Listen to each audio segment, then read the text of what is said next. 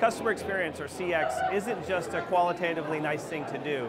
What we've seen as we work with some of the biggest companies in different industries is that focusing on customer experience actually has a direct relationship to how well a company does, because companies that do customer experience well create happier, more satisfied, more loyal customers who reward the companies they do business with more revenue, more loyalty, and ultimately more profitability.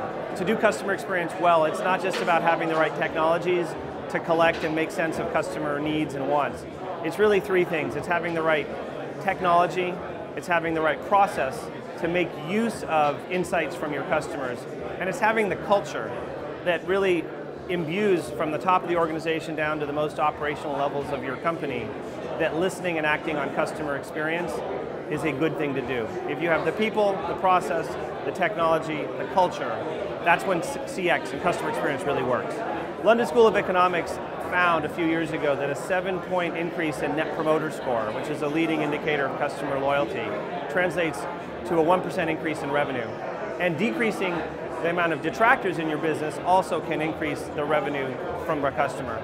So again, this isn't just a qualitatively interesting idea, it's been quantitatively proven. If you increase satisfaction and loyalty, you increase revenue.